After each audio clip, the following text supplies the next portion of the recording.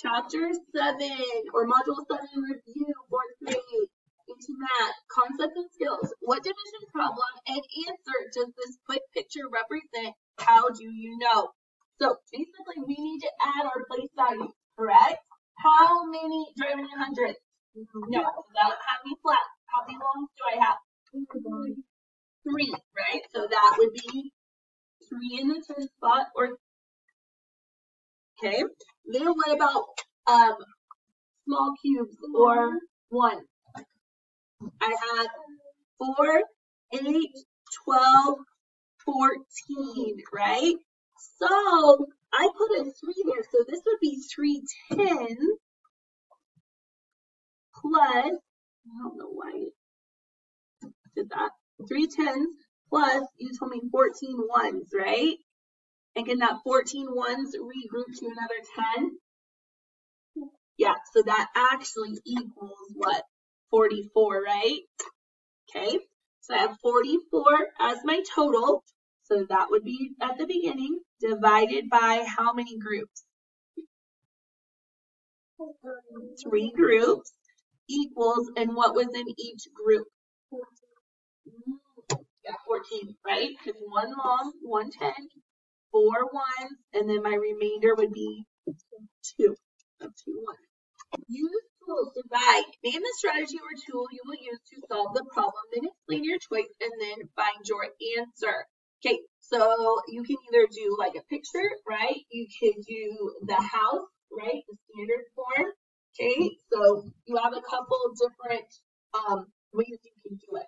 Let's go ahead and do the first one just in a house. Okay, so 72 divided by 6. How many times does 6 go into 7? 1 time. So 1 times 6 is 6. 7 minus 6 is 1. Bring down the 2. How many times does 6 go into 12? 2 times. 2 times 6 is 12. And nothing left over. Do I have anything else to bring down? No. So 12 is my answer. All right, number 3, let's go ahead and do the house for that one too. Or what else could we do? Can we do partial quotient? Yeah. Okay. So if we did partial quotient, we know we're going to take something times 8, right? So what could I do? So something times 8 to get us, can we do 80? Yeah. Okay, so what would I take times 8 to get 80? 10, right? Okay, something times 8 to get, what's going to get me closest? So what's left over? 15, right? Okay, so can I take it times 2? No, because that's 16, right? But I could do times 1, and that would get me 8. And then, so now, what do I have left over? 7. So can I do anything with that? I would have 11 remainder 7. Okay, so there's our partial quotient way. Let's draw a picture. So for this next one, how many flats do I need to draw? None, because there isn't any flats, right? There's no hundreds, right? How many longs do I need to draw? 3, because I have 3 10s. How many small cubes? 2. Okay, now how many circles? 7 groups, right? So 1, 2, 3, 4, 5, 6, 7. Now, do I have enough longs to go in there? No. So I need to convert all of those longs into small cubes, right? So 30 small cubes. So we regrouped our 30 into 30 small cubes.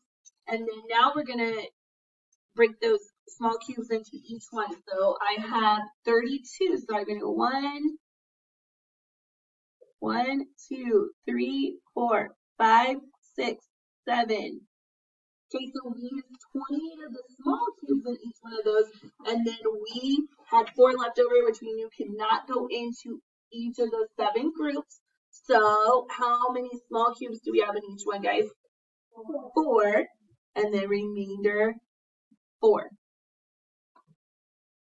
Number 5, Luann uses 356 beads to decorate 4 picture frames. She uses the same number of beads on each frame. How many beads does Luann use for each frame? So we're going to circle 356 beads, 4 picture frames. How many beads does Luann use for each frame? So what is going to be my problem? 356 divided by 4. So 356 divided by 4.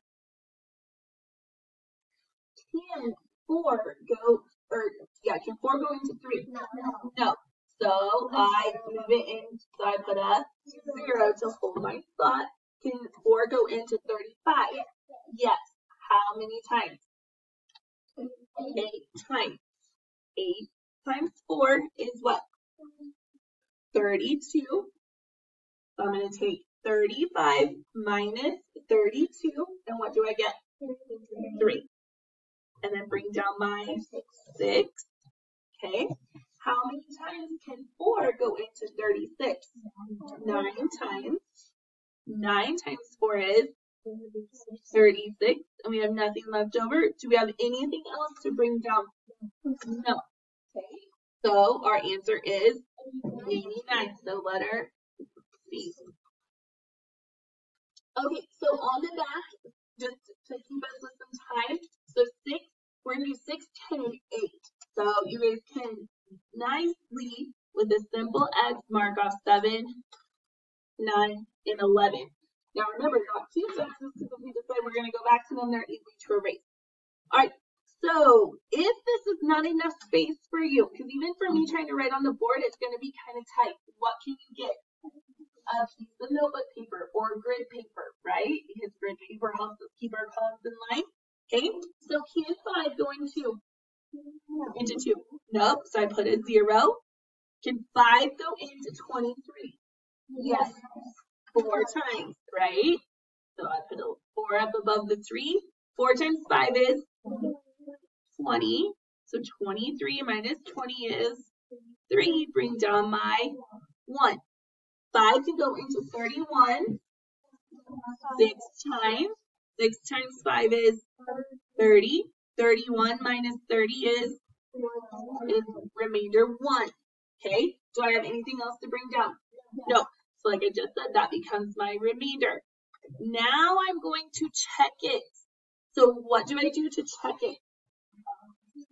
46 times 5, right?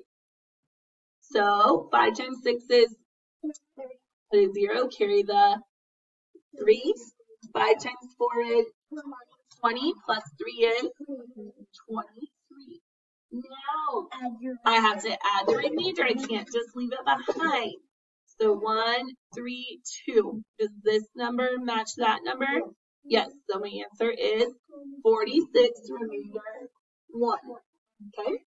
All right, number 8. Can 8 go into 1? Nope. So I put a 0.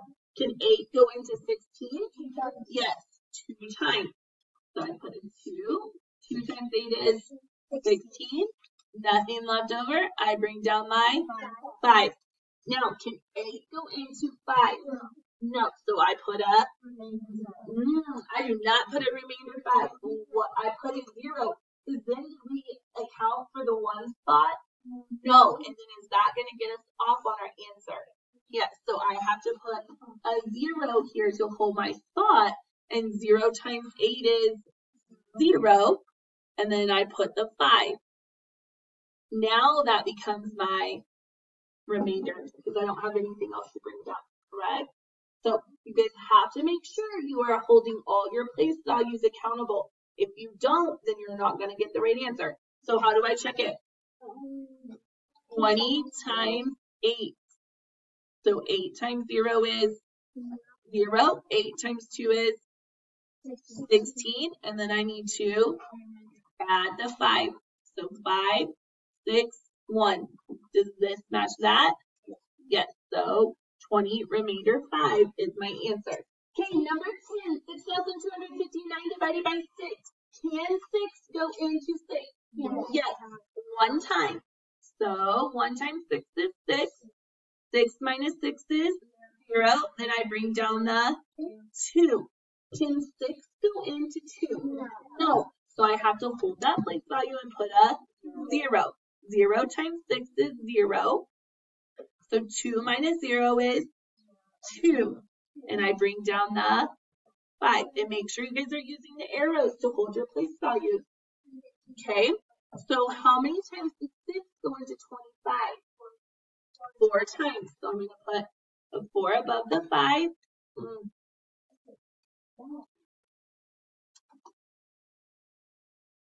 Okay, 4 times 6 is 24. So 25 minus 24 is 1.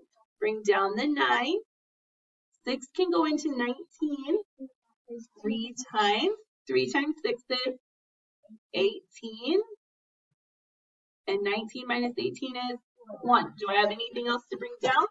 No. So I have remainder 1.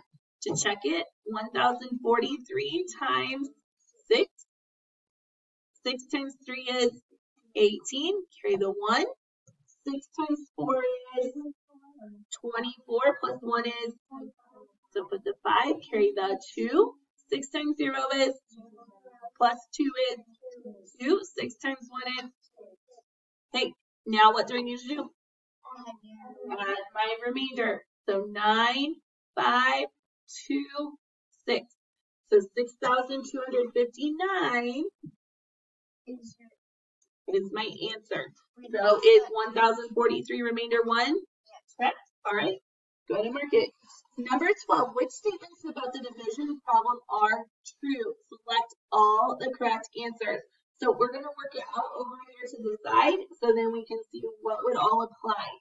So we went ahead and worked it out and we got 571. So what would we mark? When A works, the first digit of the whole number quotient is in the thousands place. Did we start in the thousands place? Nope, we started in the hundreds, so that would not work. There is no remainder. That one's correct because we don't have a remainder. You need to regroup thousands as hundreds to divide. So did we have to move from the thousands to the hundreds? Yes. So whole number quotient has 3 digits. Yes, because does a 0 at the front count? No. So there is 3 digits in our quotient or our answer. You need to write a 0 in the whole number quotient.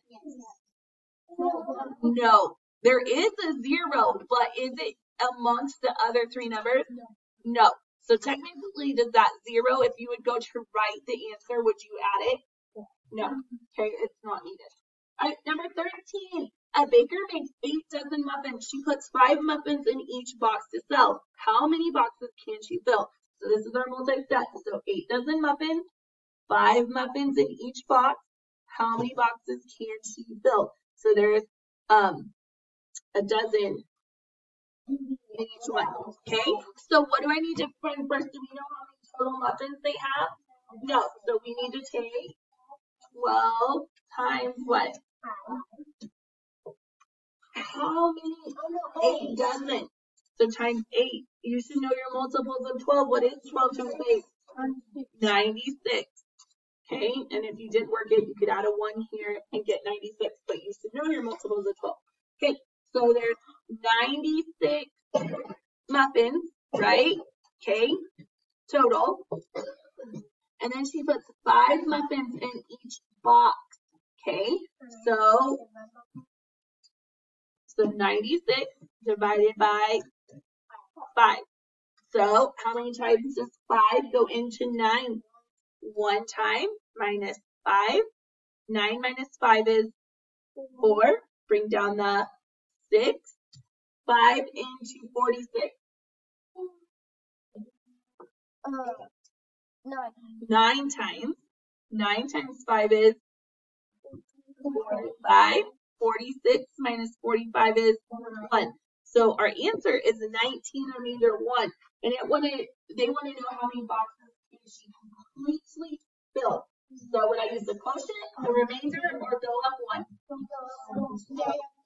I just use the quotient because they want to know how many are full. So there will be 1 left over, right?